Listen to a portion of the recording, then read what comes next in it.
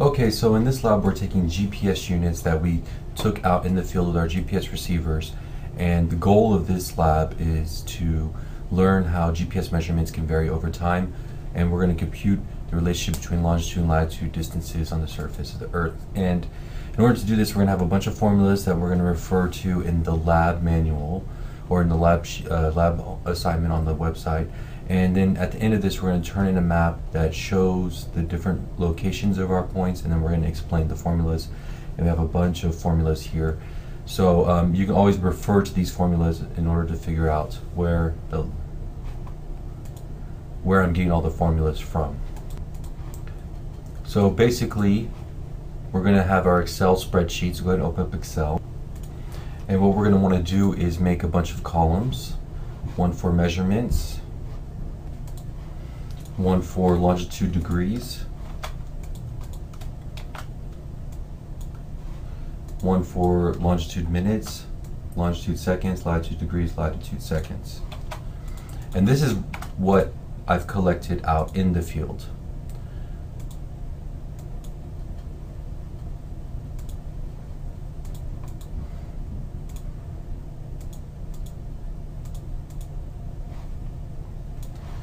I collected 25 points, so I'm going to put here 1, 2. If you select both of them and then drag from the corner, you can go ahead and fill it out to 25. And then after, I'm going to go in here and I'm going to type in my degrees, minutes, and seconds that I've calculated, that I've collected and recorded by hand in the field. So degrees, minutes, seconds.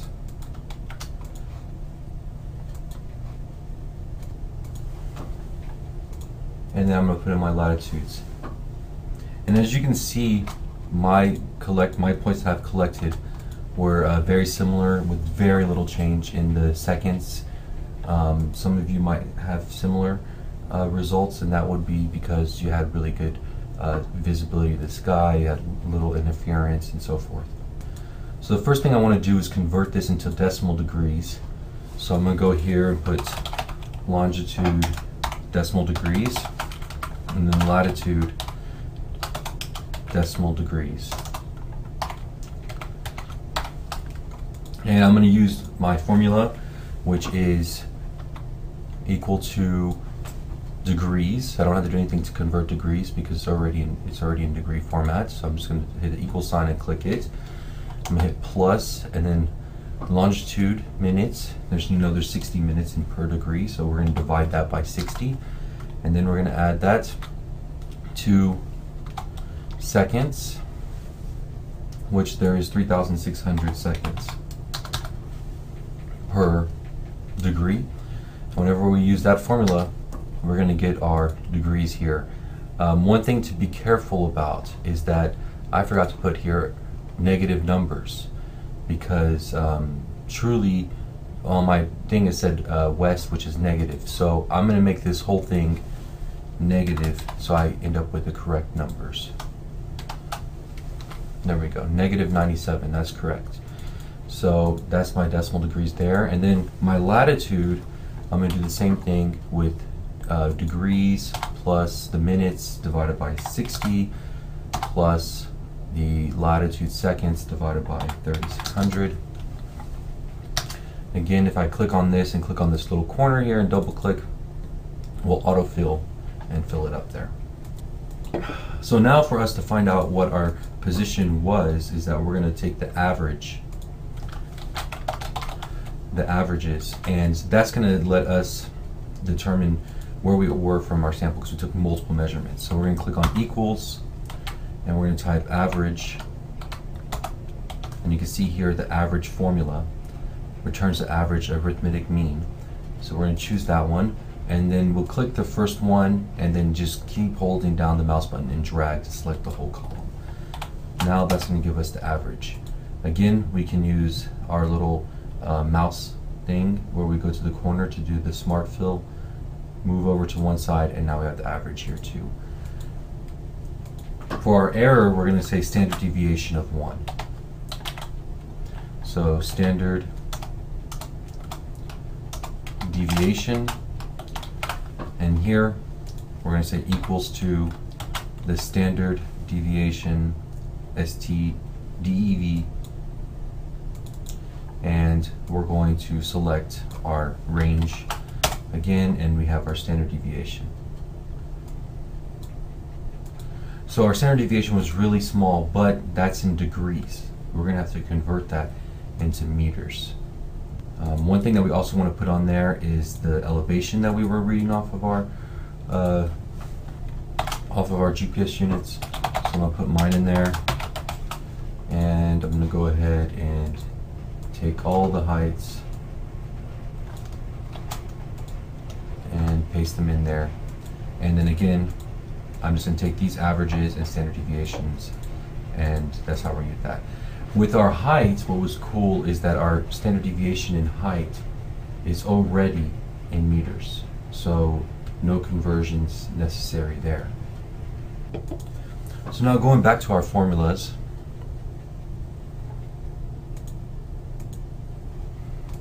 we can see here in our Excel formula so far we've used this convert decimal degrees to latitudes to degrees. We've done that with this formula. Then we have here a formula to do the averages and standard deviation. We've done that. Now in order to calculate and convert the standard deviations of decimal degrees into meters, we're going to have to compute a few variables. And you can see here meters, to compute meters at decimal degrees latitude, we have a pretty standard formula here. But whenever you want to start converting, calculating degrees of longitude, is a little bit more complicated, and that's where we're going to calculate the n and this m value, and then we're going to use that m and n value to determine the relationship between longitude and latitude distances on the surface of Earth. So you can see here that we can find our change in longitude by taking this change in longitude here and multiplying it by the n value, and then multiplying by cosine, so far with the m and the n. So basically we're going to need 4 more spots. We're going to need an m, an n, a de, and a dn. So go ahead and add those columns here, m, n, de, which is going to equal to our distance east and west, and then dn, which is going to equal to our change in latitude. And then for our change in height, which I'm going to just call dh here, or vertical area, that's fine. We already know that, that's here. So that's going to be our vertical area. Okay, so let's calculate m. Actually, I'm also going to go ahead and put in my standard variables of a and es. I already know these numbers, what they are. So a is going to be 8137.0, and es, which is our first ancestry squared, is going to be I'm just going to, yes, okay, so 0.00696437999904141.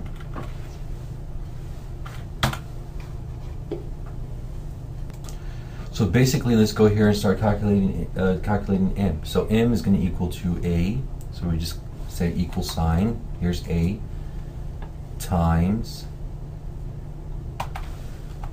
open parenthesis, 1 minus es. Here's es. Click on that. Close parenthesis. Divided by, open parenthesis, 1 minus es.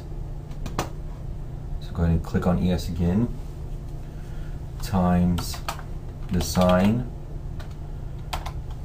and the number for the sign, we're going to do latitude in radians. So latitude in radians, which we're going to do that by typing in the radian command, radians, and then click on the degrees of latitude, which we want that to be our average. Then we're going to square that whole thing by doing the caret, which is shift 6, push 2. Then we're going to close parenthesis, and then we're going to raise that to the cubic root, which is also going to be square root, and we're going to do that by raising it to 3 halves. Close parenthesis, and one more time, close parenthesis. So there we get our m value. Now we want to calculate our n value. So we're going to do equals to, we're going to click on A, divide that by, what do we have here from our worksheet? I'm pulling this all from the worksheet here. So in A divided by the square root. Okay, so the square root, which we're going to say here, I think we can do SQRT, yeah, as the formula. The square root of 1 minus the ES, so click on ES, times the sine, again in radians, so type the radian command, and then go ahead and click on the average for longitude this time. Oh no, we're also doing latitudes again. So wait, sorry. Click on latitudes again, and then close the parenthesis, and then take the whole thing, shift 6 to make it squared, and then close parenthesis one more time.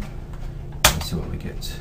Good. So now we know our m and our n value, which again, our n value is the radius of curvature in the prime vertical, and the m is radius of curvature in the prime meridian. Once we know those two things, we're actually starting to model the geoid of the Earth. Okay, so then now we're going to be able to take our final equations here. So far now we've calculated n, we've calculated m. Now we're moving on to calculate the change in east and west, which is dE, and the change in latitudes, which is dN. So you can see we can just take the change and multiply by n, and multiply it by cosine. So dE is going to equal to the change in longitude, which you can see here is this standard deviation, in radians. So that's one thing that we have to do, go type in radians, and here, times the n value, so this one, times the cosine of latitude and radians. So radians, again, the radians function just converts degrees into the radians value for an angle. So we're going to go here and we're going to click on this one and close the parenthesis, enter. So you can see now we have 1.33 meters of error in our east to west value. Now we're going to do it for north to south. This one's a little bit easier. We just go and type in radians, choose our angle, which is this one,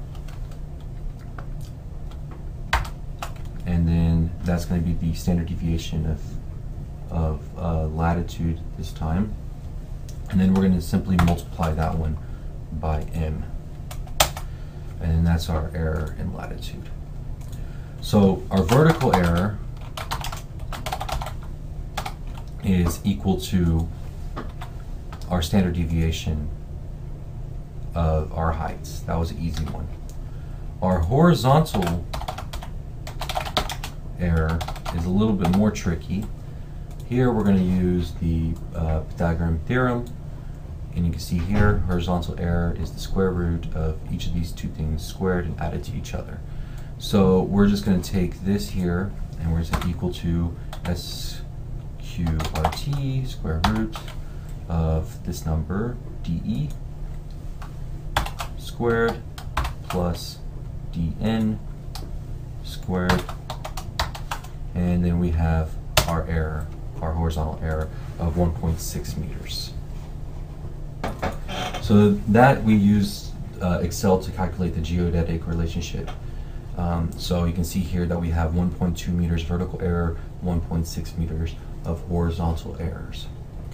Now I'm asking you to go and make me a map of this, of your points where they were. You can do this by looking at this X and Y here, longitude DD and latitude DD.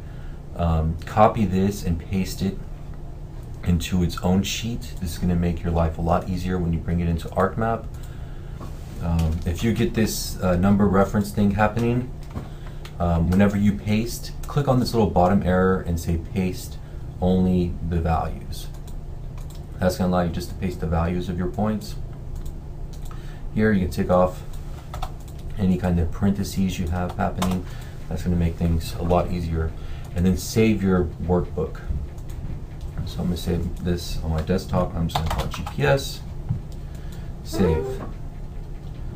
Great. There's not enough free disk space. Free disk space, and then try again. Yeah, because I've obviously hit my limit on my H drive, so I'm end up having to contact ITS to maybe try to give me some more space. Brandy, if you're listening, you should think about doing the same. What I'm going to end up doing instead then is I'm going to end up saving it on my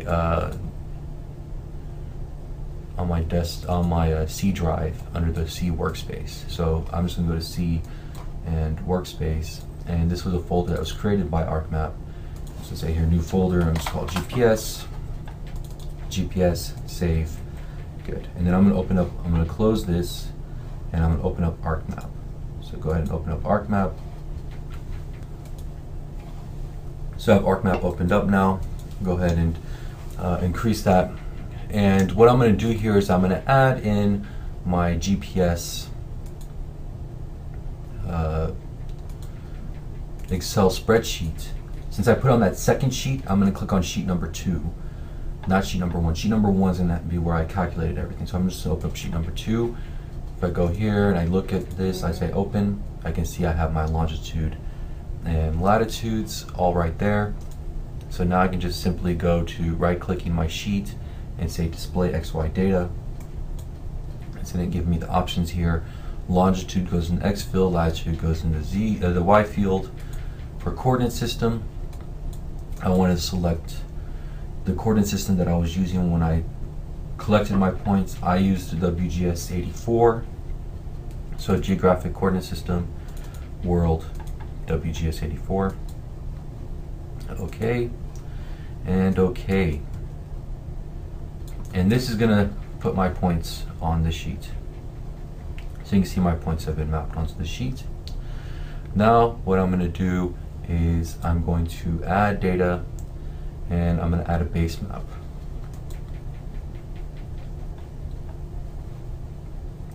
I'll go here and I'll choose imagery.